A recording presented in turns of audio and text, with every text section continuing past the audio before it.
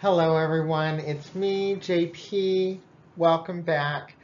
Today, I'd like to talk to you very quickly about relationships between variables. And I came up with an idea. I do cook soup a lot, and I make soups.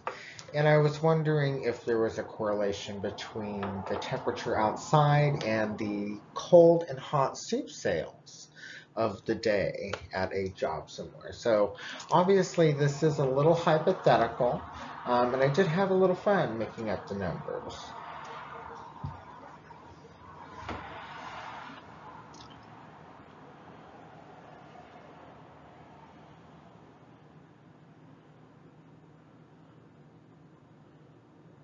Okay, so as you can see here, I have made up some numbers, and basically what you're seeing in the first column is the temperature on the hours. So starting at 6 o'clock in the morning all the way until the full hour of 10 o'clock at night.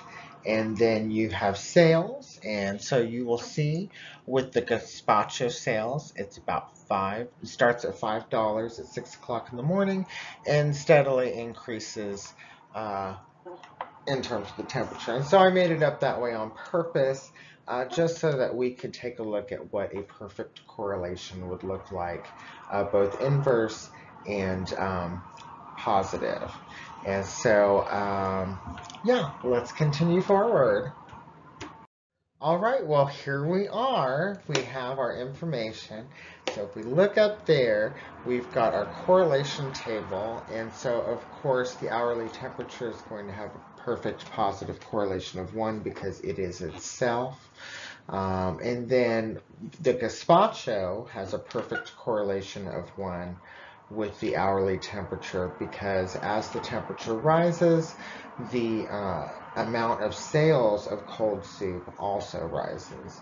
And then we see with the chili, the hot soup, that it has a perfect inverse correlation.